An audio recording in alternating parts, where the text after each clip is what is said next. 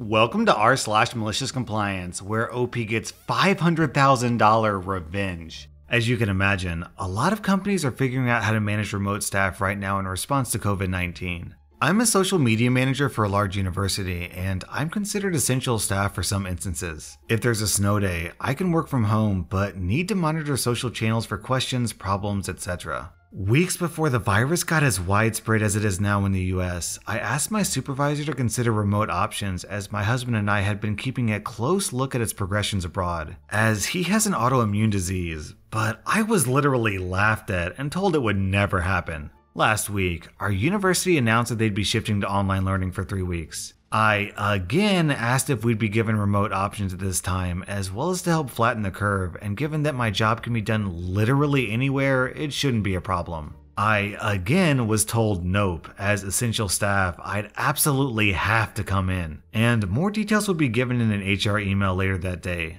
HR email comes in and affirms that all staff were expected to come in as normal. About 4,000 employees, and if you wanted to take time at home, you need to take personal, vacation, or sick time. Staff could call or email HR and make individual cases to request remote work, but I'm in the state with the 4th highest cases of COVID-19 right now. And we all know campuses are cesspools for disease, so staff is livid. The next day, I emailed my supervisor again and told them that I called and emailed HR saying that if I don't get approval for remote work, I'm going to follow email protocol and take sick leave for the foreseeable future. Luckily, I'm in a union and can request up to 26 weeks of 100% paid sick leave for myself for caring for family, and I knew it would get approved. I said the ball was in their court and they could either have me at home actually working or have me at home and be down an essential staff member.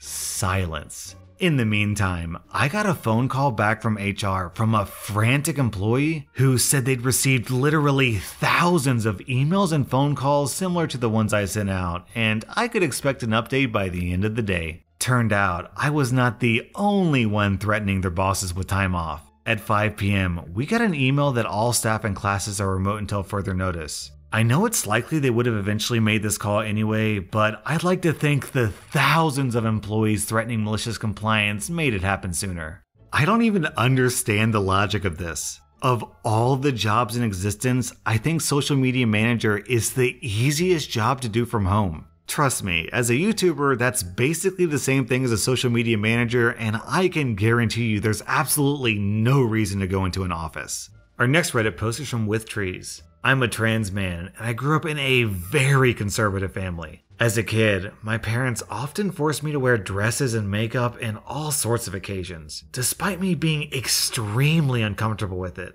The official reasoning was so the neighbors won't talk, but a large portion of it was also, you need to look as attractive as possible for arranging marriage, that I had absolutely no interest in. At first, I used to protest it and try to get away with wearing something as toned down and unisex as possible, but eventually it became exhausting and distressing, so screw that. You want me to wear a dress? Fine, I'll wear a dress. The next time I was required to show up in a somewhat formal event, I sure did wear a dress. A black, puffy, Victorian-esque dress, a red corset, dramatic gothic jewelry, heavy black makeup. A full-on show. Oh yeah, the neighbors did talk.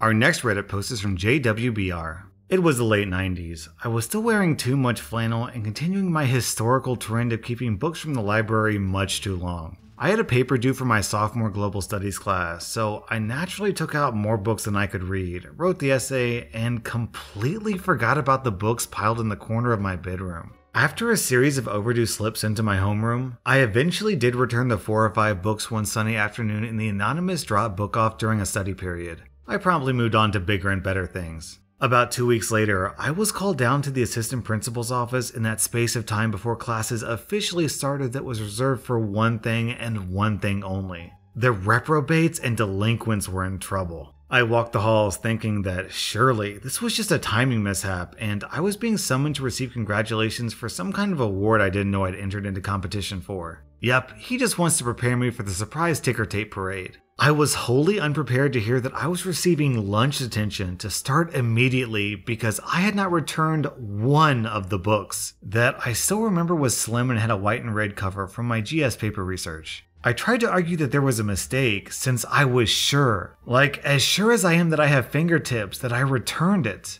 But he couldn't be moved, and I was sentenced to indefinite lunch detention until I either returned the book or paid the $16 to replace it. I left the office, late for first period, defeated, but kept my head held high at lunch later that day as I walked past the entirety of cafeteria, which held a couple hundred of my peers. Plastic food tray in hand, I went down the hall to the old shop classroom that had since been moved and the awaiting detention. I checked in with Miss Brown at her desk in the front and took an inconspicuous seat in the back. Staring down at my canned peach slices, I braced for the worst. A murderous ruckus was going to break out any minute, I could tell. But once my ears stopped ringing, I discovered that it was really a calm escape from the crowded and rowdy lunchroom. I ate slowly that day, enjoyed my young thoughts in blissful quiet, and wondered what kind of heaven was this? To be fair, I did search far and wide for that book that first day. Attempts to find it in my locker, bedroom, and backpack were fruitless, and the general consensus in my home was that the school was being ridiculous. I certainly wasn't going to pay for something I didn't lose. So the next day, considering my brief brush with the law and the invisible stain already attached to my reputation, I went armed with a book and my lunch past the maddening crowds to the detention room. I sat there day after day for nearly 2 months of lunches. In retrospect, to this day, those remain some of the most relaxing lunch breaks of my life. I had around 40 solid minutes to recharge in mostly complete silence with my reasonably priced lunch and whatever book I was currently reading. I had to recount my origin story a few times since no one could figure out how the quiet bookworm of a girl who had never been in trouble before had landed in the wilds of detention. But I was mostly left to my own devices in this newly found peaceful retreat. I was friendly with Miss Brown, who had worked for the district of my small town since I was in elementary school, and even hooked her up with a sweet horse whisper poster that she loved from my family's mom and pop video store. She must have felt bad for me because somewhere around the 1 month mark, she started up a collection to cover the cost of the book. She added the initial donation, but teachers who would stop by to chit-chat would add loose change to it, and the race to buy my freedom was on. After a few weeks, she handed me just under $7. My love of solitude was no match for the guilt of carrying around that money or my mom, who had just started a new job in the school district. So with a heavy heart, I paid in full for the missing book and went back to my old lunch table in the thick of the action. Months later, during the last week of school, I was called down to the library at my convenience and with sweaty palms, forced myself to face the music over what was inevitably going to be yet another overdue book at the end of the day. Well, lo and behold, the end-of-year inventory check had located the book as waylaid in the wrong section of the library. I received a few sheepish looks from the librarians as they refunded the money and apologized in a backwards way that still made me the bad guy, as overdue books are the real blemish on one's character, so how are they to assume that I didn't lose the book? Remember my mom's new job in the school? Well, she just happened to be walking by the library just as I was finishing up, and to say that she laid into them is far too extreme sounding. But she did scold some stern-faced librarians into giving me a proper apology. She also demanded that they look into reforming their system and, my favorite part, take the proper measures to expunge my record. She was very concerned about me carrying around the albatross of false accusation, apparently. And just like that, my life of crime was over. Then, down in the comments, Divine Squire has this story. I had a very similar situation and can relate so much, but it was of no fault of my own. In junior high, I was the joker of the classroom. I went to a small private school, so all staff and students knew of my antics. My homeroom teacher didn't like it at all. This homeroom teacher would make an example out of me for any tiny infraction, giving me a lunch detention. The bonus about detention is you receive lunch for free. They make you peanut butter and jelly sandwiches served with a milk carton. So each and every day for the next 2 years, I received a lunch detention. Once in a great while, the teacher would forget to give it to me and I'd remind her in front of the whole class.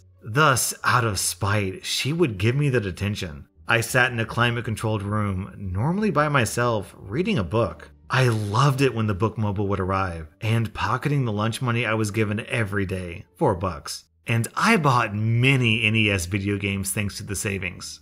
And if anyone is curious on the math on that, over 2 years that comes out to $1,440 that OP saved. That's a lot of video games.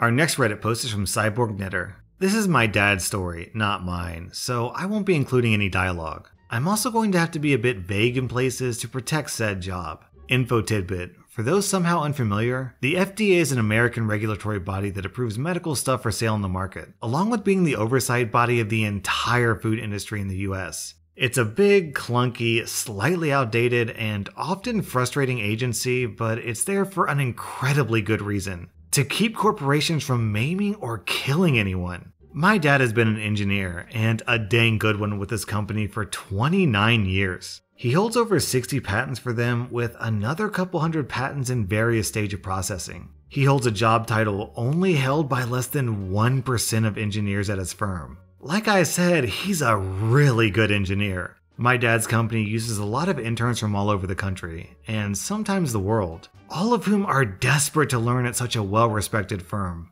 They're paid generously, up to $25 an hour, and aren't overworked. They almost never do overtime. But over the last 10 years or so, many schools have tweaked their engineering degree programs and are now leaving out emphasis on several things that are vital to success at said firm. As a result, my dad can be a bit tough on his interns. To clarify, he's never mean, doesn't raise his voice, doesn't cuss, etc. But he will make them redo lab tests and reports until they're done correctly. This is vital, as everything the company makes must be approved by the FDA before it can go to the market, and that process can be horrendous. A few years ago, my dad got assigned a quite lazy intern, and things were tense for the 5 months he was there. When the intern left, he told them my dad was much too firm with him and needs to learn to relax. They decided to use this as an excuse to not pay my dad his entire, rather robust bonus that year. Until someone in the meeting stood up in support of my dad. That guy was a low-level manager, still on the young side, who was there to learn about the review process. He had also interned under my dad years earlier. This young manager told them the only reason he's where he is today is because my dad was tough on him. He learned how to do things right and do it right the first time. He told the reviewers they were nuts, and it'd be better if more intern supervisors were hard on their interns. My dad got his bonus that year. But the next year, they pulled the same BS and cut his bonus in half. No one stopped at that time. So he said F it, he'll do exactly what they want. Best of all, the intern he'd just been assigned was on the lazy side. Several months later, my dad was called into a meeting. They told him a project had been denied FDA clearance, costing them over $500,000 because of sloppy work from my dad's intern. My dad wasn't actually in this failed project. His intern had been loaned to another team for it, but my dad was still this kid's supervisor and the only one double-checking the reports. My dad coldly informed them that he was only doing what they asked him to do. He was being nicer to the intern, allowing them to turn in lab reports they generated instead of making the kid rewrite it over until it was correct. Needless to say, my dad got his bonus this year and there were no more mentions of interns and lab reports. Our next Reddit post is from Ars Torok. So this is about 5 years ago. I worked as a chef at a bakery. It was my job to make everything but the baked goods. Every morning, the baker and I would walk in at about 4 a.m. and knock out all the foods needed for the day. This would leave me ready to go home around 10 a.m. or so. This put us at the perfect time to deliver online orders. It was common for companies or other entities to place large catering orders with us. The baker and I would split them down the middle and deliver them on our way home. The delivery in question was for Bob, Dick, and Harry, attorneys at law. I've never delivered to Bob, Dick, and Harry before, but they were a regular of sorts. Every financial quarter, they would hold a huge meeting. This meeting would require roughly $700 of bagels and bagel accessories. This spread included 8 dozen bagels, all 10 of our flavors of cream cheese, pastries, brownies, and enough coffee to power a college dorm through finals week. My passenger seat, entire back seat, and entire trunk are filled with food. Now, Bob, Dick, and Harry is located on the 9th floor of a commercial skyscraper deep in the industrial complex downtown. Parking was non-existent. There were meters outside the building, but I knew I would need close to 10 trips to deliver all this food, and didn't have a lot of change on me. Company policy was to just pay whatever fines I needed to park and then turn in my receipts. The money would end up on my next paycheck. So the building has its own parking garage, so I pull in. The security guard, let's call him Sam, stops me and says that the parking garage is for employees only. I happily show him my delivery invoice and offer him a bribery bagel. Never leave the store without at least 2. Sam refuses the bagel and says I can park in one of the guest spots on the bottom floor. The fee is $5 for every 30 minutes, minimum $10. I thank him and head to the bottom floor of the garage. So there are a total of 6 guest parking spaces. Just 6. All of them are taken. I head back up to talk to Sam when I see an open parking spot reserved for Bob, Dick, and Harry, attorneys at law. There are cars in every spot, with many spots being reserved for employees by name. The last spot is empty and is reserved for guests of Bob, Dick, and Harry. Perfect. I pull on in. I grab the most important part of the delivery, the coffee, and head to the stairwell. I get into the elevator and hit the button for floor 9. The elevator asked for my employee ID card. Well, crud. So I try the lobby. That works. From there, it's 9 flights of stairs until I'm outside the law firm of Bob, Dick, and Harry. After introducing myself, I'm shown to the room where the meeting will take place. A table is set aside for me. I set down the coffee and head for trip number 2. This is when I see Sam talking to the receptionist. He runs over and starts shouting at me. I'm putting a boot on your effing car. I told you to park in guests on the bottom floor. I don't get a word in before he launches into a speech about security and how I could be hurting his building or people. This is when a very well-dressed man walks over. It so happens to be Bob, the Bob of Bob, Dick, and Harry's. Bob asks what the problem is, and soon the two are arguing. OP is delivering food for my meeting. He's allowed to use my parking spots. Those parking spots belong to the building. You're leasing them like you lease this floor. I'm the one who says you can park there. He isn't an employee, so he isn't parking. Then I'm making him an employee. You can't do that. You know what? You're right. Harry, get over here. Harry walks over with an amused look on his face. Harry here is the head of our HR department. Harry, hire this boy. Harry pulls out a piece of paper and scribbles, OP is now a member of Bob, Dick, and Harry, and signs it, then asks me to sign as well. I do so. Bob reaches over to the receptionist who's already grabbing some things. Here's your employee badge, your parking permit, and your elevator keycard. Now, please do the job I've hired you to do and deliver my bagels. Sam looks on in utter fury as I ride the elevator down to my car. 7 sweet, sweet elevator rides later, all the food's delivered. Bob and Harry meet me at the table. OP, you've made great strides in this company, and I'm proud of your work, but I feel it's time for us to part ways. Here's your final check. Bob then hands me a crisp $50 bill. Harry says, and your severance package. Now, please be sure to return your badge and card on the way out. Harry hands me a 20 and sends me on my way. The receptionist is sure to validate the parking ticket that Sam gave me, and I head out. On the way out, Sam grins at me and asks for my ticket. I place it in the machine in the station. It sees the validation I got and lets me out for free. Sam glares at me as I drive off into the late morning sun. In this epic showdown of mall cop versus high-powered attorneys, the story went about how you would expect it to. That was r/malicious compliance, and if you like this video then hit that subscribe button because I put out new Reddit videos every single day.